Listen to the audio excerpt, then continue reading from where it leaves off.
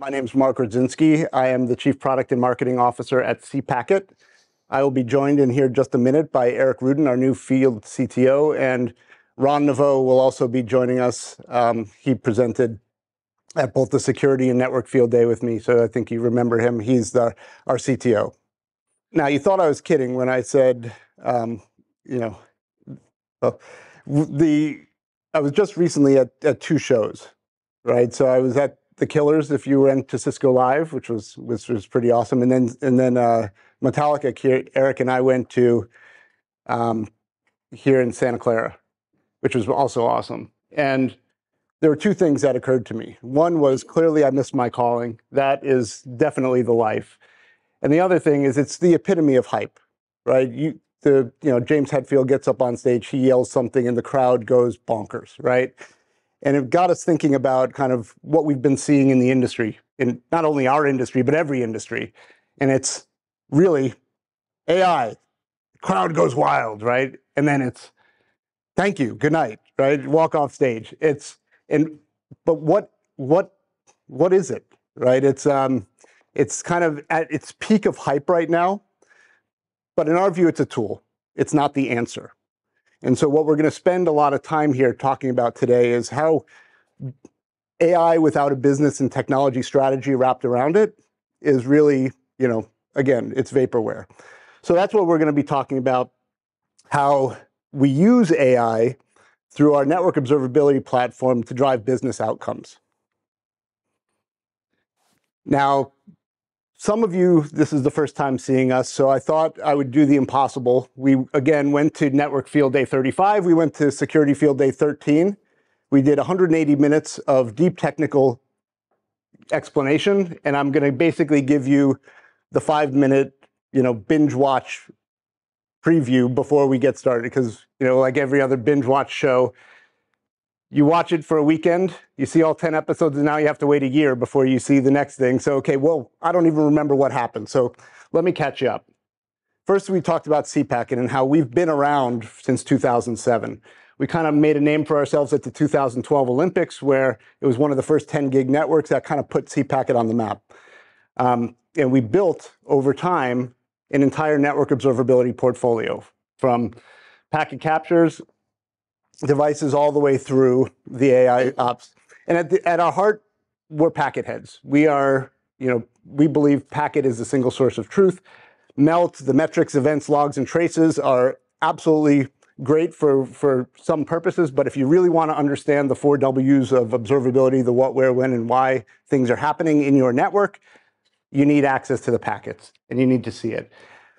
And then we talked about our packet broker, which was our packet delivery architecture, where we have an FPGA on every port, which ultimately gives you the highest precision and performance for your observability solutions. And then we went and talked about a very technical explanation about microbursts, right? How is it that ultimately all of my network clients are running below the capacity of the network, yet I'm still dropping packets? How could that happen? Well, if all the network nodes are all hitting you in a very short period of time, you end up with a situation like this kid where there's just packets everywhere, right? If everything happens in a very short period of time, clearly the kid has the capacity to drink that milk, but as you can see, very technical explanation of microbursts. Then we talked about our reimagined packet capture and analytics, up to 200 gigabits per second write to disk, concurrently with indexing, so you can very quickly recover your packets, your captures, and analytics. So all of that happening at line rate, 200 gigabits per second, with line of sight to 400 as we move forward. And finally, we wrapped up, and we were accused of burying the lead a little bit, but we wrapped up with an introduction to our observability AI solution. It was kind of the companion NetOps type of solution, and that was where we introduced it, and then we ended our first network field day. Then we went and bravely stepped into unfamiliar territory, coming into a security field day, right? Again, we're network people at heart, but we strongly believe with the NOC-SOC convergence that's happening, it's more than just operational efficiency that's bringing these things together. but having your network team and your security team working from that single source of data, that single source of truth for both of their solutions is ultimately incredibly valuable. And the right networking solution and observability solution will augment and enhance your security posture. And we went through a whole presentation about that, going from how we can aid in protection and how we can detect more efficiently, how we can respond and do digital forensics, and how we can validate and show compliance, right? So we went through sections on each one of those. We showed demos for each one of those. So again, if you have interest in seeing that again, I would encourage you to go to the YouTube channel and check it out. And then we figured, we showed how AI can also help, right? And if you don't have a deterministic threshold, but rather you want to just monitor the network and see how it's doing, then AI can help set those thresholds for you, and it can actually be a smart companion on the security side as well. And so that kind of wrapped up our network field day and our security field day. So that brings us to why this all matters, right? And what we're going to talk about today is how you need what really what cPacket's all about and what network observability is about is service assurance. And we just had another great example of that just a few minutes ago, right? Observability to proactively assure service reliability, because obviously it needs to be pervasive. We need to see it everywhere. We need to see every node 24/7. It needs to be independent and open for integration, right? So we don't hoard our data to ourselves, but rather if you've already got a big Datadog deployment or you have a big ServiceNow deployment so that for doing your tickets, the information that we have has integrations where we can then feed that to all of the different tools that you've got and all open APIs, and Eric will go into the architecture of how we do that, and ultimately scalable, right? Because we're talking about trillions of packets that are going over these networks every day, tens of billions of sessions, right? But there's thousands of dashboards you could be looking at, or can we distill that down into these handful of insights that will allow us to act and understand things now, and do that proactively so we can prevent some outages from happening. So the rapid and accurate detection and prevention of future failures, that's really what we're trying to do here. So with that, this is the foundation for the rest of the presentations. We're going to show how AI and the overall observability architecture can be used in different environments and really show how we can drive business value. Eric? Thanks, Mark. Take it away. Awesome. Thank you all. So good morning. Thanks for coming out. And for those online, thanks for sticking with us as we go through our little blip there, but we're back. So I've been with cPacket now for about 3 months, and got an opportunity as field CTO to meet with a lot of our customers. One of the things that I hear a lot more is cloud has made networking cool again. AI is influencing that, and that is because all of our customers run either hybrid or multi-cloud. Right? They're not just all data center. They're not just all colo. Some are all cloud, but obviously there's going to be some connectivity to different services if they're distributed. But there's a commonality of a lot of our customers, and that is they have mission critical applications that have to work. If it's financial trading, if it's healthcare, if it's government services.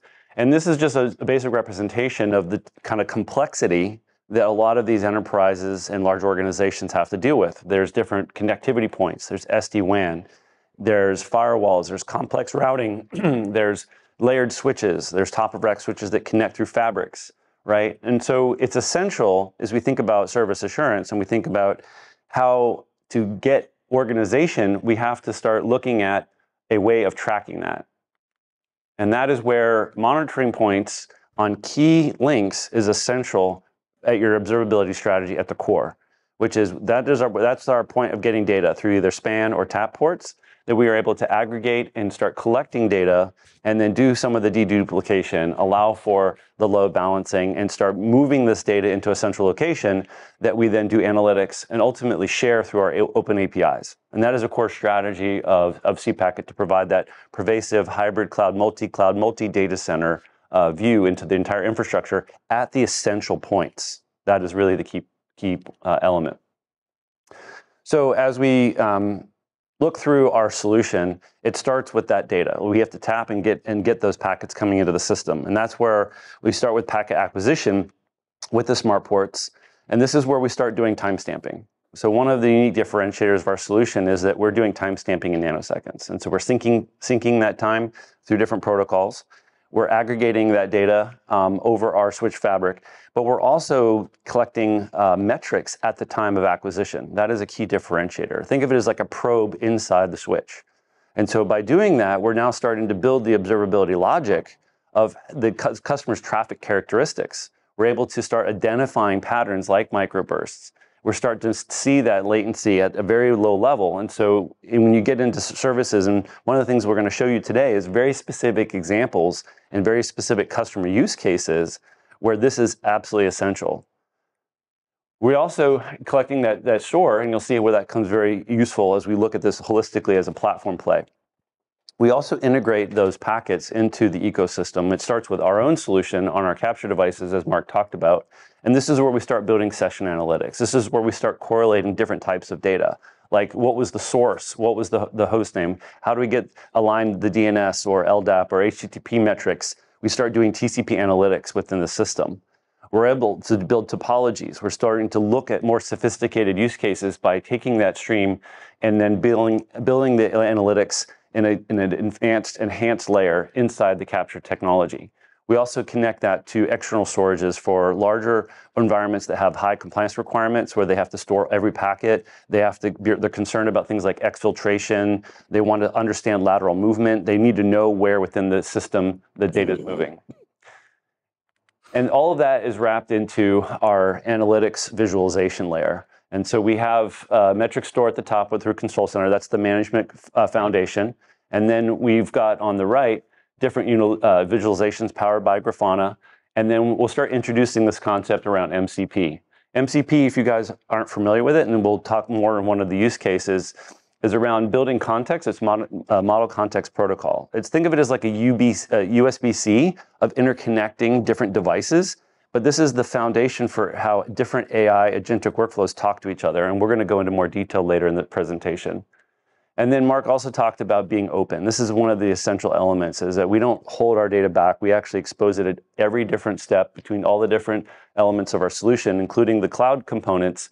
Everything can be integrated into your existing tool stack. And that's part of the use cases that we'll talk through. So I think this is really important to think about innovation and think about how AI is useful, but it's not the core of what we do. It's an enhancement. It's an augmentation of a lot of the existing analytics, but it allows us to drive more business value by providing better visibility into the anomalies so that all of these billions of sessions that are happening can roll up to an anomaly. And it's really important for that because when we start thinking about putting the AI to use, we think about unutilized links, overutilized segments that might relate to some sort of degradation, so we can be predictive. This also could relate to security issues, and we're going to start showing those later in the different use cases. But then we know that as these LLMs mature, this is the new interface, this is the new query, this is the new dashboard. LLMs, they're different flavors. We're also allowing you to bring your own. And so this is really important if you think about different industries, and industries that have their own private models, industries that want to run all of this stuff behind their firewall. They don't need to have it, but we can embed their whatever interface they have into our architecture to allow them to ask the information and get the data quickly. And then as well, we're going to not get into too detail into the MCP model, but I think this is where in the future, agentic workflows are going to allow systems to talk to systems, and that's all going to be based off of a common protocol. And there's different ones that we're introducing, but we've been investing in that, and that really helps with the ecosystem integration. It helps with these different types of workflows that we're building with our customers. So we're going to introduce today this concept called the value equation. We're not here just to talk about packets, right? Packets are useful, packets are informative, packets provide the source of truth. But really what this is about outcomes. When we talk to our customers, we're not saying the answer is just, you need to catch this PCAP at this time. It's more, what problem is really driving you nuts? Are you running a streaming service and something happens on the core internet and now that streaming service doesn't work, as an example? What are we going to do? We're going to take that data, we're going to enrich that data with other context. Context comes from different systems. Context comes from other services, applications, different tools. We can learn a lot about that. We can also start to build metrics and observability data at that time of the enrichment. That's where we're adding more information. But that doesn't really get you there unless you're able to then enable the AI power that we now have access to really get that insight. But that insight sitting inside of a small data set is not really useful to the customer until it gets integrated into how they do work. So we've been calling those business workflows, and we're going to walk you through this framework across all of our different use cases. And that workflow also is where the ecosystem, either if they're receiving our packet feeds or they're receiving our data that we're streaming out of our analytics layer, out of our control center, we can send that data out to their data lake. They can do their own analytics. This is all in real time, so they can solve that problem faster. And that's where we get measurable outcomes. And so really what we're going to challenge ourselves today through each one of these different use cases is, how does this impact the customer? How does this network observability element help solve the problem? And how can AI help us? And so the guide for us, and you'll see this applied to all of our different use cases, follows a basic, simple customer journey. So this is all about the customer. How can they consume this technology? How can they start integrating it into how they operate? And the first thing is, and this is why your role is absolutely essential in this discussion, which is understanding the customer's core business, understanding the things that are driving them nuts, understanding the current network conditions, right? And this goes back to their path to 400, to 800. What are they doing around measurement? And then how do we integrate this technology into all of their existing tools, but then also show them that we're able to get that data at line rate, get it into the system that allows them to contextualize it, add the AI insights, and then get that connected into their whole tech stack. And if we do that well, then we have the validation, right? And the validation, is only useful if we can do it again, and we can do it again, and do it again. So this is optimization, and then this is continuous improvement. So if we do our jobs well as network operators, as security operators, we've injected technology, we've injected packet-based data, we've injected observability metrics into how they run their business.